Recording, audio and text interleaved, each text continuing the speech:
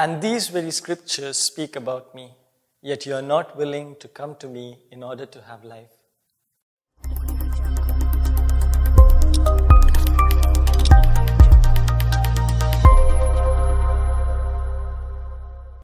My dear brothers and sisters in Christ Jesus, a few years ago during one of our feast day preparations in the seminary, we had invited all our friends and well-wishers for the feast.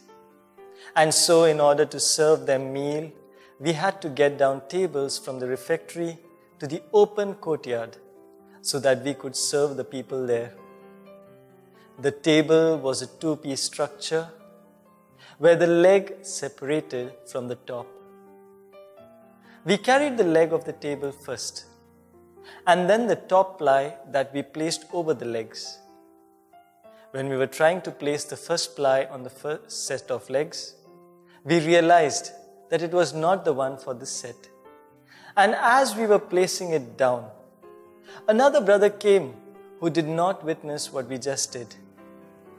He began to argue with us that this top ply was for this set of legs. We tried to explain to him that we just tried it out and that it clearly did not match it. But he was adamant and refused to let us move till we tried out once again. We had to literally once again place the ply over the legs to make him convinced that it was not the one. Today the passage says, these very scriptures speak about him, and yet we are not willing to come to him. Very often we behave like that particular brother with regard to our belief in the Son of Man, that is Jesus. We have read so much about him and heard so much about his wonders, which continues to take place across the world. But my dear brothers and sisters, we still behave like some of the Jewish authorities, unable to be convinced because we haven't experienced him ourselves. I would blame this on two main reasons.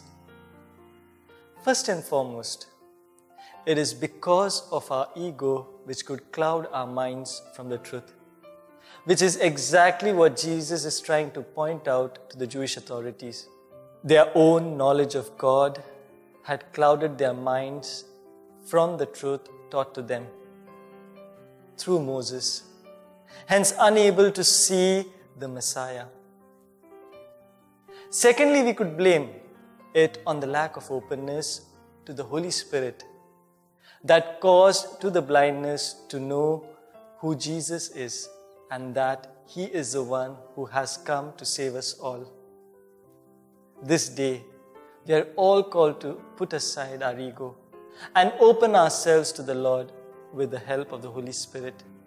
And then we will be able to see Jesus as he is. Or else we will be continually be clouded and won't be able to see Jesus through the scriptures. Like Jesus said at the beginning, and these very scriptures speak about me, yet you are not willing to come to me in order to have life. We too may end up like the Jewish authorities, knowing about God but not knowing his Son in our day-to-day living. Amen.